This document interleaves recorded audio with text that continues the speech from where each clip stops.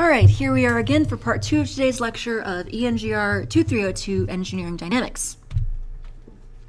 So again, this is the second part of the lecture 15 in the series, and we're continuing on with our discussion of work and energy for rigid body systems. So I want to discuss, so previously we've discussed single rigid bodies, but now I want to discuss systems of rigid bodies.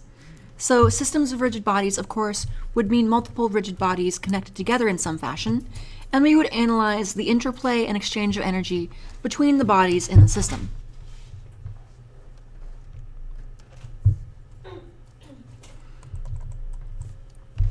So let us consider systems of rigid bodies.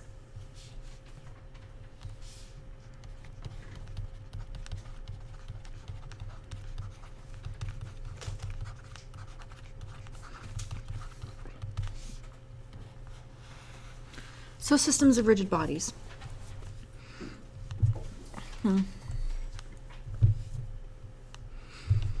So for systems, the principle of work and energy can be applied to each object in the system. For combinations of bodies or collections of bodies,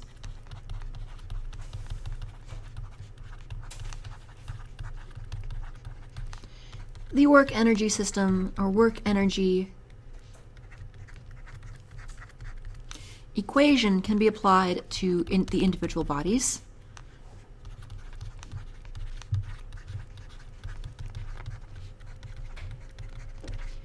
To the individual bodies. That is one way to look at this. Or you can apply, or it can be applied to the entire system as a whole.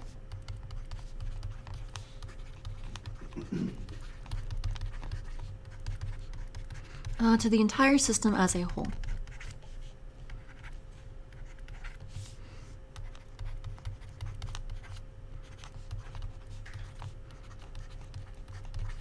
As a whole. So, for example, I could say something like this: T1 plus U from 1 to 2. So a reinterpretation of the previous equation, plus U from 1 to 2 equals T2, where T1 would be the sum, the arithmetic sum, not the vector sum, but the arithmetic sum, the sum of the initial kinetic energies of all pieces,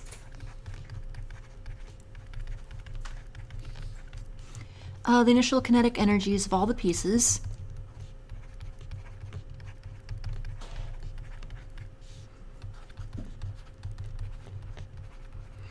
and then U from 1 to 2, work on all of various forces in all the bodies. Work of all forces on the various bodies. On the various bodies.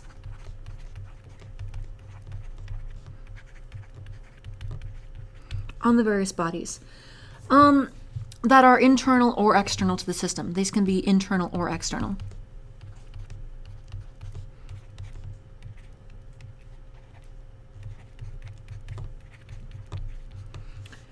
For example, if we had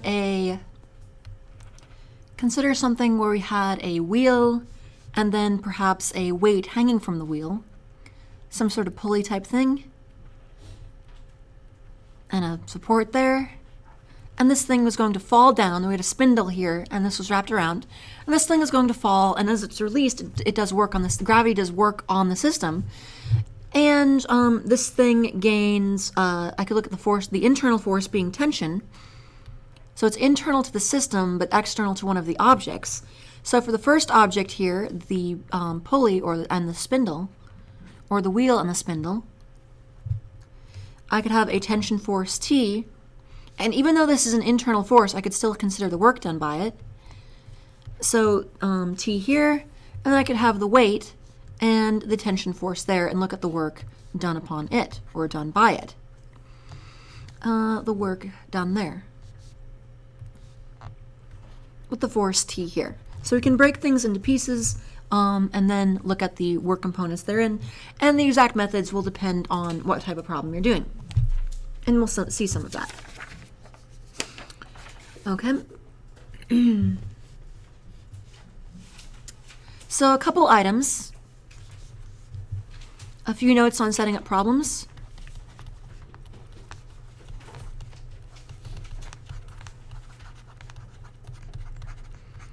On setting up problems involving systems of objects, involving systems of bodies,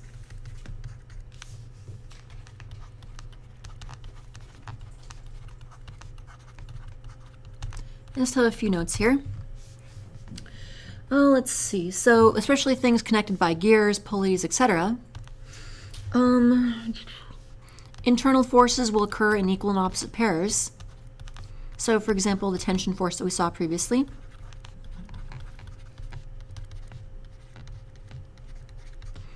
In equal and opposite pairs.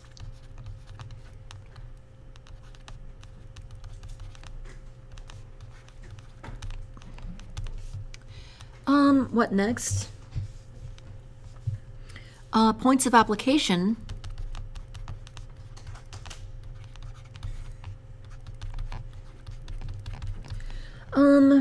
Of each pair move through equal distances.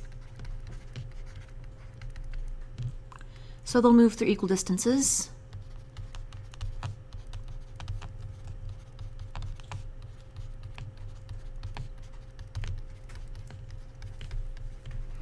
Next, the net work, however, done by internal forces must be 0.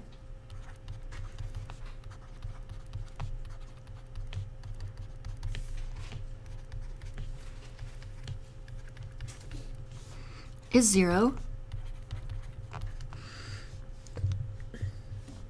And the overall work on the whole system,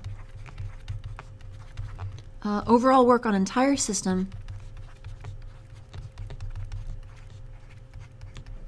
will reduce to the sum of the external, or will reduce to the work done by the external forces. So the overall work on entire system will reduce from an outside perspective to the work of external forces.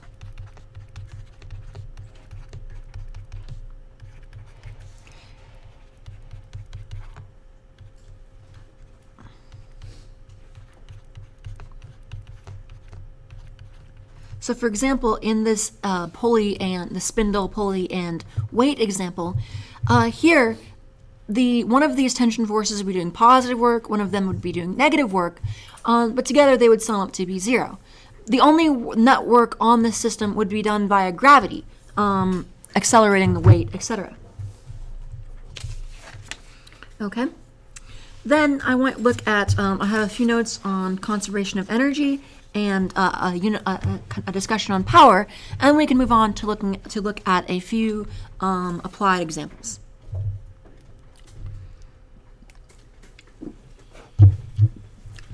Okay. So let us consider conservation of work or conservation of energy and work.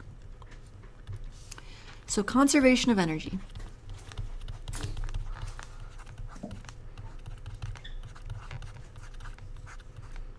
Consider for a moment conservation of energy. All right, so let us say that we have something like this here. Let us look at a system of constrained motion like we have previously. And let's say initially we had I'm going to draw the same kind of 2 sliders connected by a rod.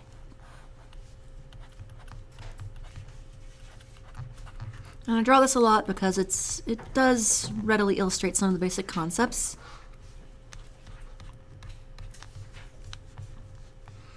And initially this thing was, both of them were at a horizontal level,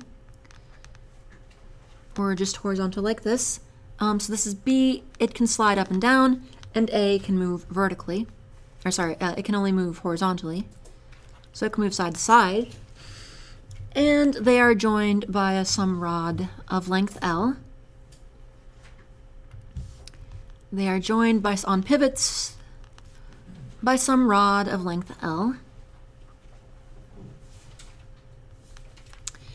And then again length L, and this is my datum line, my 0 elevation line.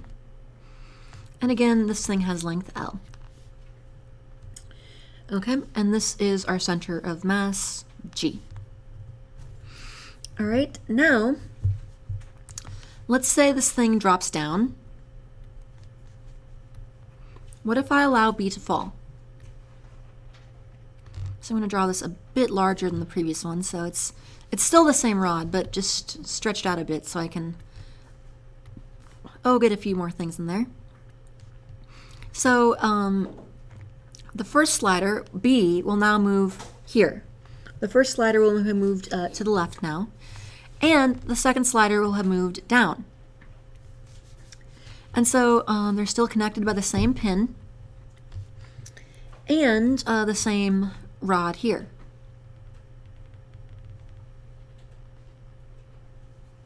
The same pin and the same rod. And let me label the angle, I'll call the angle of elevation now angle theta. So this thing now has an angle of theta. An angle of theta. And it has gained the center of mass of this thing has gained both a velocity v, so this is g again, has gained some velocity v and also an omega. A velocity v and an omega. However, if we go and calculate the overall drop in height of the centroid, which is what we need to consider when we're looking at this from energy considerations, this change in height would be equal to, if you run through the trigonometry, would be equal to 1/2 L sine of theta. 1/2 L sine of theta. And then let's consider this here. So again, let me summarize this. In this system, has a mass m, initial velocity 0,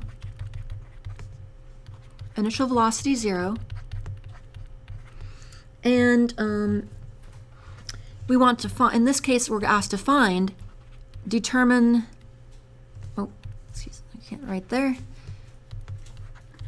determine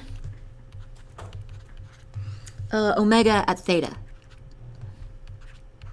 In other words, I want to know for a given angle of rotation, what will the angular velocity be? Because it makes sense that as this thing drops, it's going to get more and more kinetic energy. So, and that part of that energy must be expressed in rotational kinetic energy.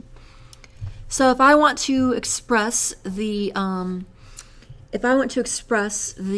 work as conservation of energy,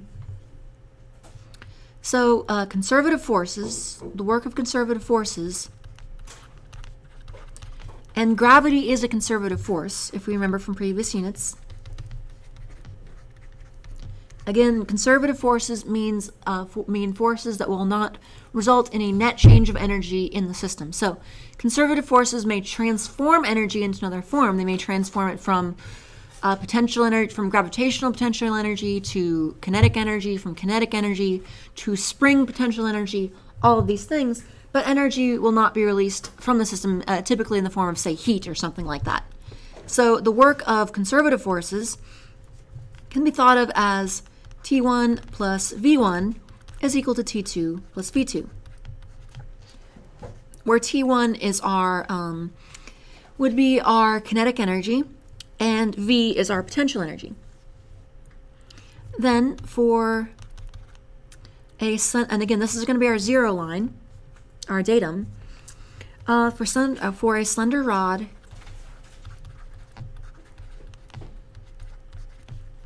of mass m, for a slender rod of mass m, well, T1 is equal to 0, and also V1 is equal to 0. Now we could define our datum down here. So, but I wanted to keep it here for just for simplistic purposes, because all we're really interested in is the omega. So this is actually going to result in this thing gaining, because we're defining our zero line here, our zero potential energy line here. We're actually going to have negative potential energy as we drop down. So then so again, it starts out from zero. It starts out from rest, I should say. So the initial kinetic energy is zero. And because our datum line is defined at the horizontal initial level, then the initial potential energy is also zero. And so therefore, this will then collapse to T2 equals, I won't collapse to, but I do know that T2 is equal to 1/2 m v bar squared, v bar squared, 1/2 plus 1/2 I bar omega squared, I bar omega squared. And then I can plug in I want to plug in a formula for the moment of inertia of a long slender rod rotated about its center. And this is then equal to here. So that's not going to change this. This is still 1/2. Well, actually, yeah, this will change this because I'm going to do two things. I'm going to change the I'm going to change this V to LW, and then I'm also going to change I'm going to change I here to the formula for the moment of inertia of a long slender rod, and so this becomes 1/2 m, and V will be equal to 1/2 L, 1/2 L omega squared, 1/2 L omega squared. So the V here is going to be equal to 1/2 L omega squared. And the I will be equal to, we still have our 1/2, but this is going to be 1/12 ml squared. 1/12 ml squared times the same omega squared. And then V2, the potential energy at some point 2, is just mgh, or negative 1/2 W L sine theta, or negative 1/2 mgl sine theta. Negative 1/2 mgl sine theta, and T1 plus T2 is equal to T2 plus V2. T2 plus V2. And so then if I go, since these are both equal to 0,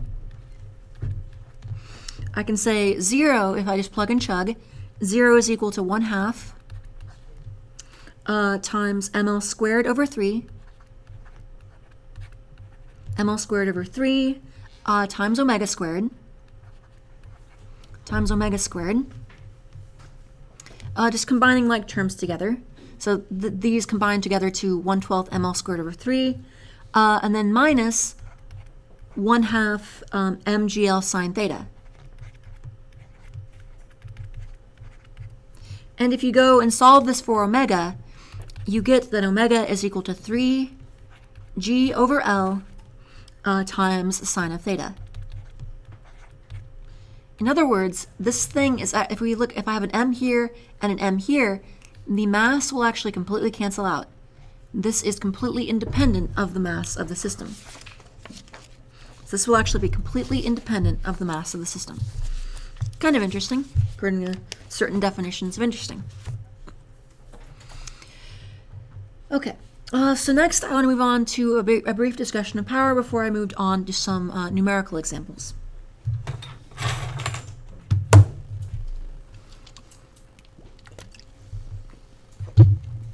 So let us consider power.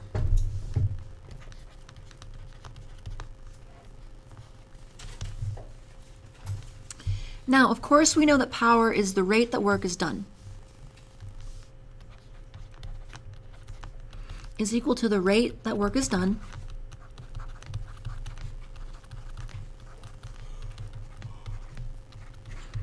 It is the rate that work is done. Now, of course, for a body acted upon by force F, or for force F, and moving with velocity v, and this comes from basic physics class, with velocity v, well, the power which is again equal to the rate of change of work, or du dt, is equal to F dot V. F dot V is equal to F dot V. However, so this is for a linear force. What about for a rotating force? Or for a rotating moment, I should say, a rotating system. For a rotating object with angular velocity omega,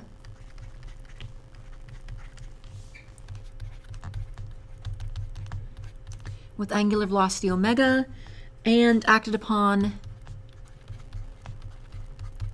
by a moment or couple m,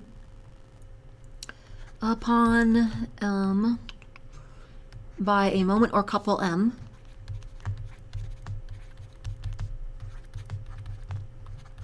depending on how you want to perceive it, m, parallel to axis of rotation, to the axis of rotation of the wheel, or whatever rotating object is, of rotation of wheel, or just I should say axis of rotation,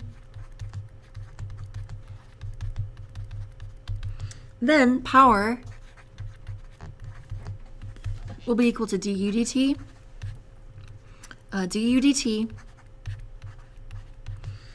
which is equal to m d theta dt.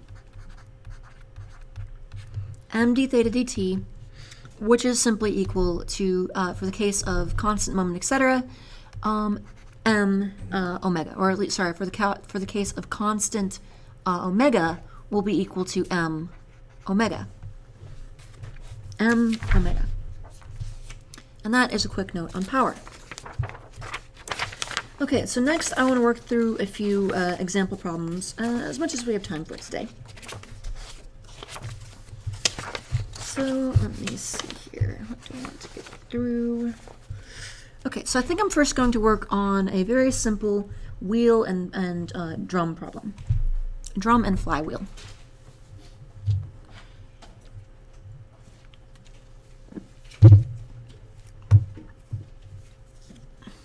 Anyone know what the purpose of a flywheel is? What? Well, on any system, what is generally the purpose of a flywheel? Keep it rotating. Okay, that's true. Okay, the purpose of a flywheel. So I will mention, this is kind of interesting. What is a flywheel?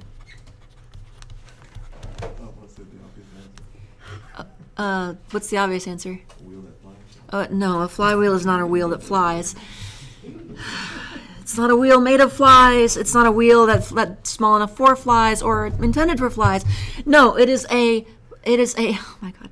That was not a serious answer, but I'm still just face palming. Anyway, so a flywheel, of course, is a device for storing kinetic energy.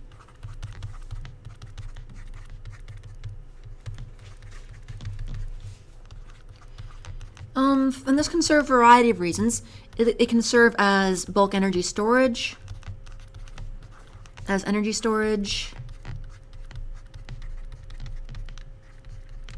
or it can serve to level out.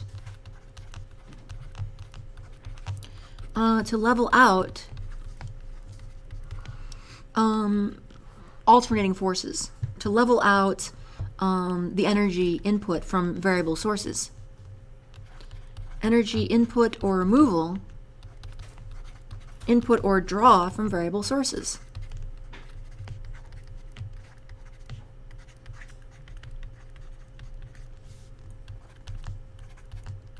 So the example I can think of are, well, there's any number of flywheels. There's any number of flywheels that are used in machines and they can be used in engines.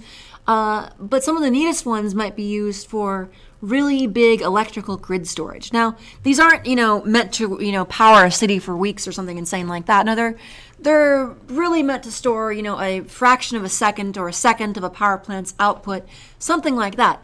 And so if you think about it, there are some cases of energy storage, especially, and that is actually becoming more and more popular now with the increasing demand for renewable energy, that kind of thing. But traditionally,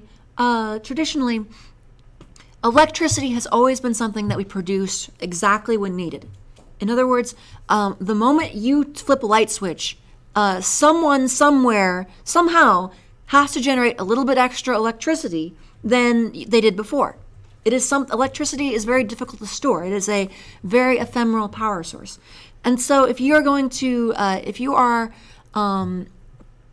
increase the demand, you need to increase the power output from the power plant.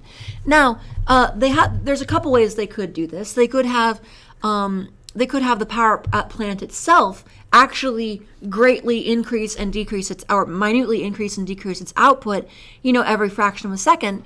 But for your major boilers and major, big steam turbines and things like that, that is not necessarily something you want to do. Those things, like the really big things, you want to keep those operating as close to a constant velocity as you can, really just to reduce the wear and tear on them, to make they operate most efficiently at a single, usually they'll operate most efficiently at a single rate of revolution, that kind of thing. You just want to, your big coal plant, your big nuclear plant, your big natural gas plant, well, maybe not natural gas, but definitely your big nuclear plant would be a great example. You just want to be able to fire that thing up and just let it run for months on end at a nice constant velocity. You don't have to ramp it up, ramp it down. Just keep everything humming in a constant state. That's the ideal case for minimal wear and tear on the plant.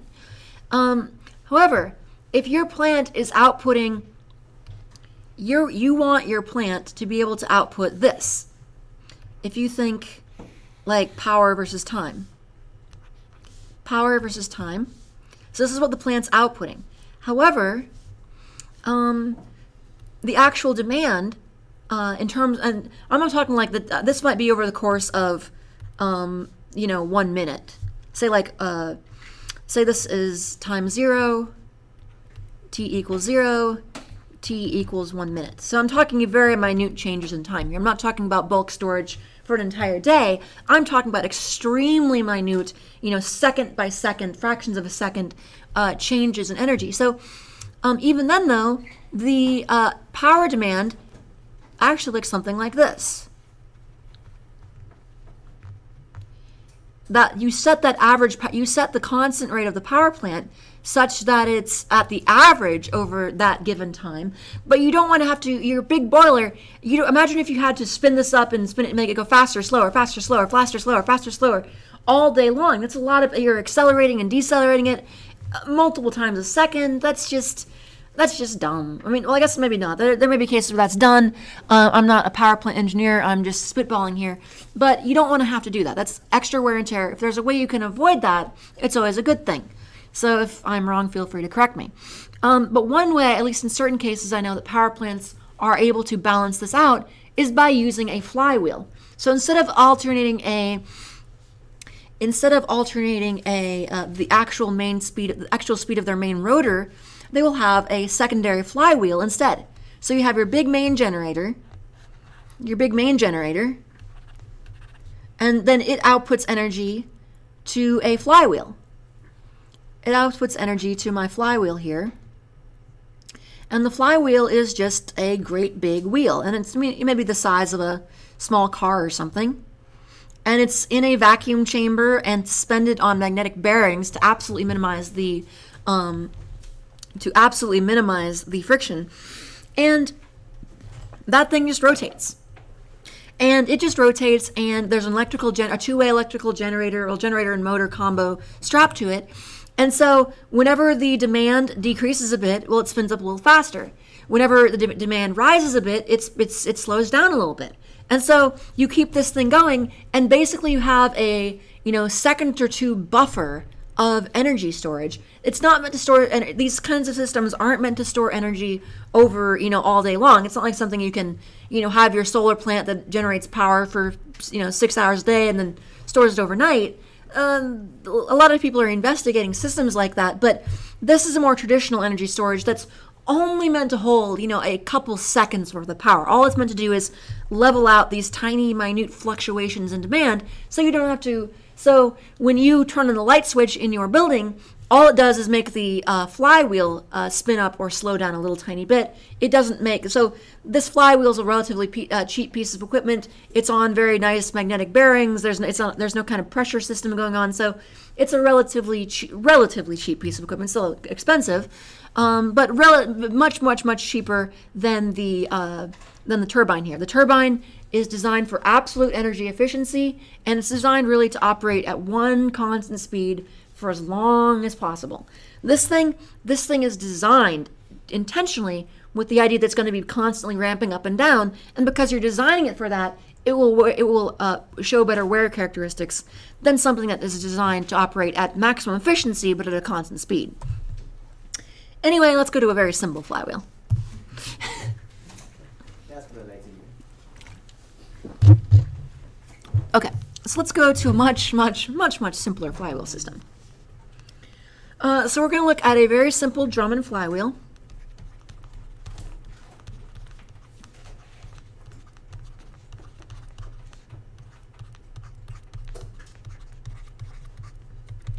Another use of flywheels was, you can see it on a lot of very old videos of old steam engines and pictures of old steam engines. Like the great big old steam engines from the 19th century for like that would power factories and things like that. They would have it was a primitive piston type system, and I think 1820s, 1830s, all the way up to the 1860s, even later. They would have a great big piston type system, and then so the piston's going to go up and down and up and down and up and down, but then you have this enormous weight that's just going to this enormous circular, incredibly heavy wheel, and some of these things were massive. You might have, flywheels 3 stories tall. I mean, these things were huge, and just, many tons of flywheel in certain cases, and the purpose of that was to store the energy of the piston as it goes up and down and up and down. And so you then instead of drawing your energy for whatever task you're doing directly from the piston, you drive it from the flywheel instead.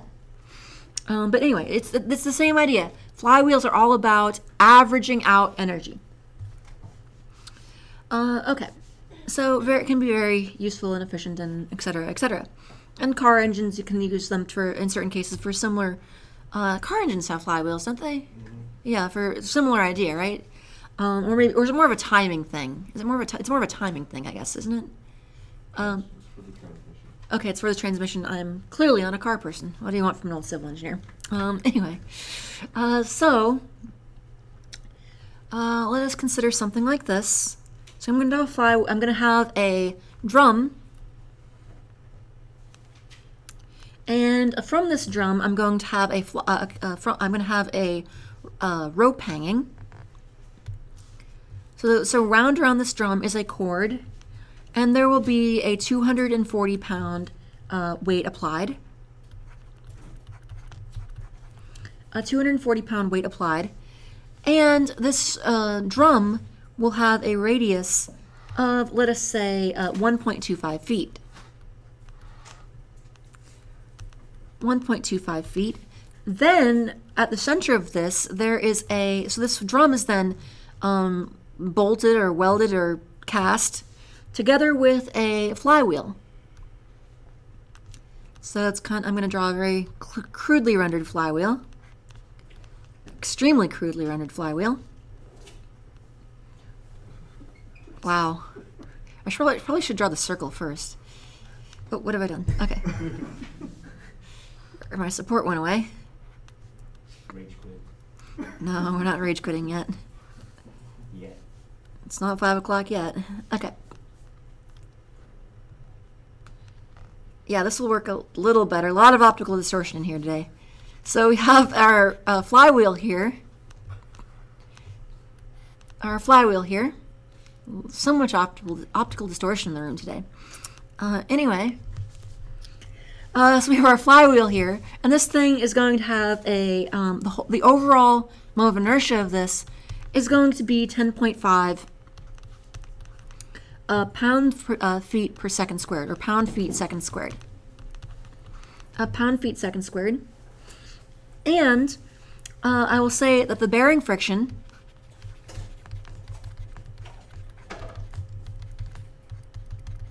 there is friction in this bearing is equivalent to a couple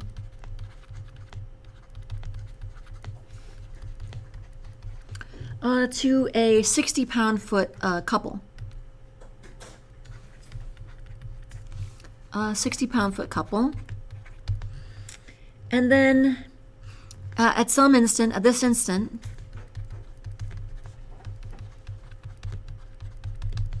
the block is moving downward. Block is falling at 6 feet per second. 6 feet per second. And I want to determine one thing. So all of this is given, and determine the velocity of the block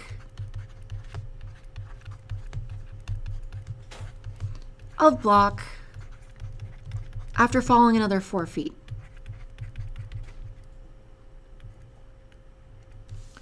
Falling another 4 feet.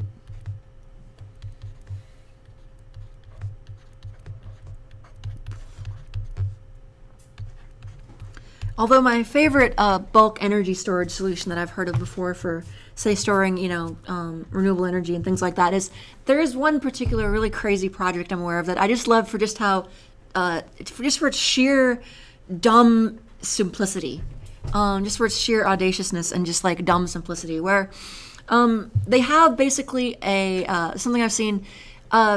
It's literally like imagine if you have two sets of train tracks, and you put effectively two train cars on each set of tracks, and they just fill these giant train cars, these big trains, up with rocks, just literally rocks from the mine, and then you just have a generator at the top that will either lift or lower one of these giant train cars, and that's it. So you just have a giant train being pulled or lowered down a mountainside full of rocks, and that's your energy storage device. And apparently it's useful. Apparently it has fairly high efficiencies, but I just love how stupid simple it is. It's like, Tesla, Elon Musk's trying to create all these crazy batteries and really cheap lithium ion and everything else, and these guys are like, let's just roll rocks up and down a hill and call it a day. So anyway, there's your energy storage. If it works, it works, yes. Okay, so let us look here. Let us consider this. And draw the system out here. So we know that the work done by the internal forces of the cable will cancel.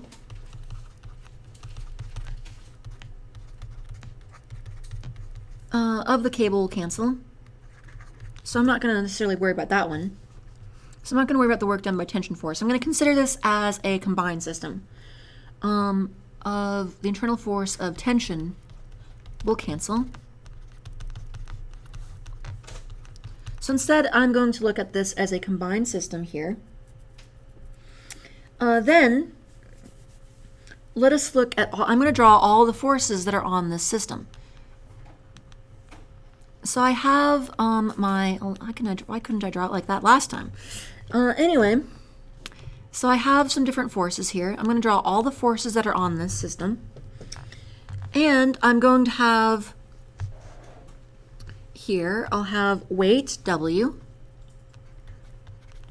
I will have the AX and AY force, the support forces, AX, AY, and I'll have this moment, which is the friction moment. That's the bearing friction that we talked about previously. And I know it's going to go in this direction because it's going to be opposing the rotation caused by W, the weight here. And M is equal to 60 pound-feet. Okay? And let us say that S1, which will be position 1, is equal to 0. So I'm going to define that as my datum line. So that's my datum line. S1 is equal to 0. And then here, V1 is equal to 6 feet per second, the initial velocity. And then so then I have some Also associated with this is some initial angular velocity. Omega 1 is going to be, we'll calculate that later. Oops, sorry. We'll have some initial omega 1 to go with our initial F1. And then at the end, we'll have a different state.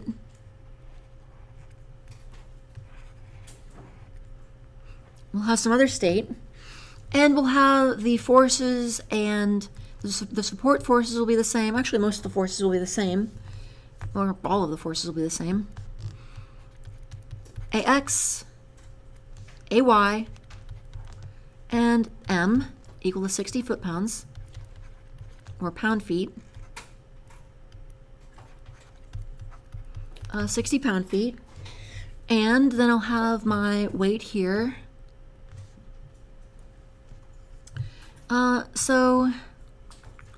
And down here, I had my initial position, then I have my final position, some distance lower, and that distance is 4 feet. So S2, I'll say S2 is equal to 4 feet, S1 is equal to 0, and the distance between them, of course, is 4 feet. So that says S2 equals 4 feet. S2 is 4 feet, and we have some velocity v2, which is what we're looking to find, and we have some angular velocity omega 2 associated with this. Okay? So here, now let's work through some of the equations here. First, I can say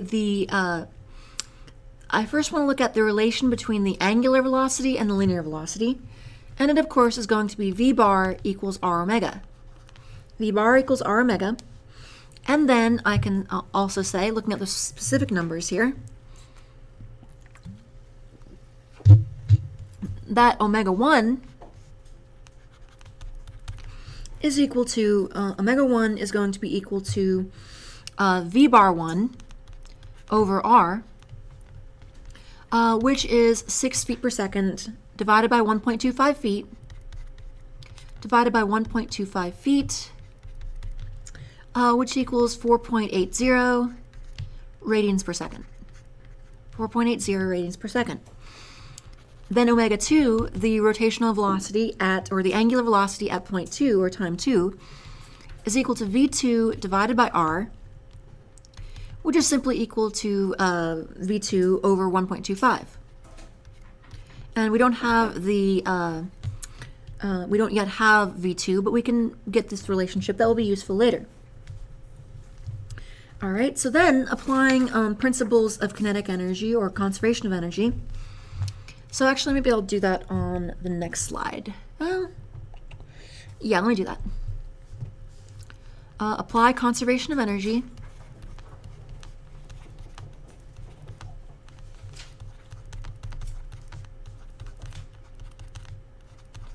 So if I apply conservation of energy, I will get the following. I can say that T1, of course, is equal to 1/2 mv1 squared, looking at both the rotational and the linear, or both translational and rotational. 1/2 m v1 squared plus 1/2 I omega squared, plus 1/2 I omega squared. And this, I will separate out the condition 1 and the condition 2. And T2, of course, is equal to 1/2 m v2 squared plus 1/2 I omega 2 squared. And this should say omega 1. Sorry about that, omega 1 squared. And so T1 then is equal to 1/2 times, okay, so let's think about this. I have the weight in pounds, and I need to convert to mass. So this is 240 pounds divided by 32.2 feet per second squared. Feet per second squared times 6 feet per second quantity squared, the initial velocity, then plus 1/2. So this is my, again, this is my linear kinetic energy, And now I'll do this is my translational kinetic energy, and then I'll do my rotational kinetic energy initially. Times 10.5 pound-foot per second, or pound-feet second, not per second. Pound-feet second times 4.80 radians per second, quantity squared. Radians per second, quantity squared. And this then is equal to T1 is simply equal to 255 foot-pounds. 255 foot-pounds. Now working through T2, so I now have an expression for the initial total kinetic energy of the system. And I can do something similar for this, except done in terms of V2. So this is 1/2 times the same mass. The mass is still the same, 240 over 32.2 times V2 squared. Oh, and this should say I omega 2 squared. Sorry about that. I omega squared. And then plus the same 1/2 times 10.5 times our expression for omega 2 that we had previously was V2 divided by 1.25 squared. And if you calculate all this and compress it down, I get that T2 is simply equal to 7.09 V2 squared. So whatever the velocity is at point 2, if I want the kinetic energy there, I just square the velocity and multiply it by 7.09. All right, so we have these two pieces of information. And then we can go further on. So next, I want to relate the displacements.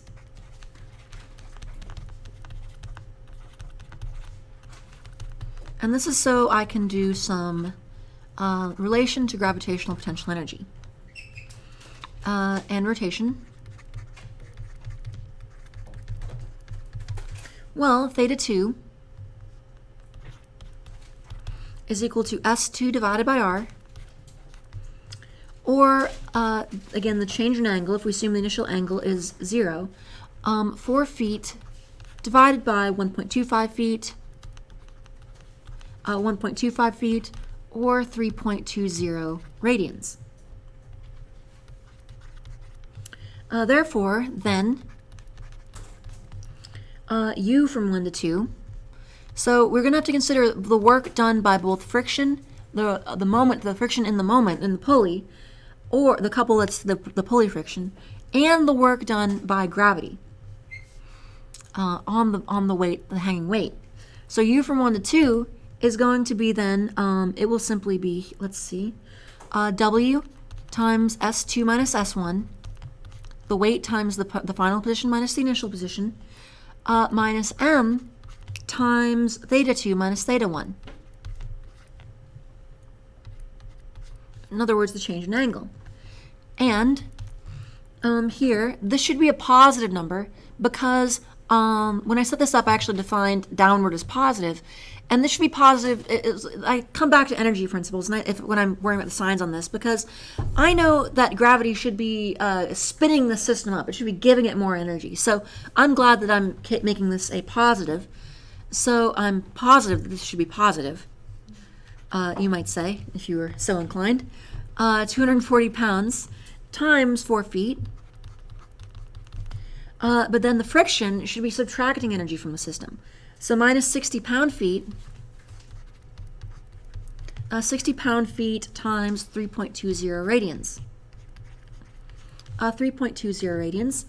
And the overall work done on the system from 1 to 2, again combining the positive work given by gravity and the negative work done by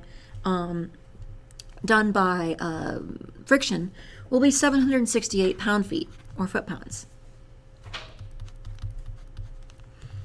Next, finally, I can look at the principle of work and energy. I'll bring it back to that.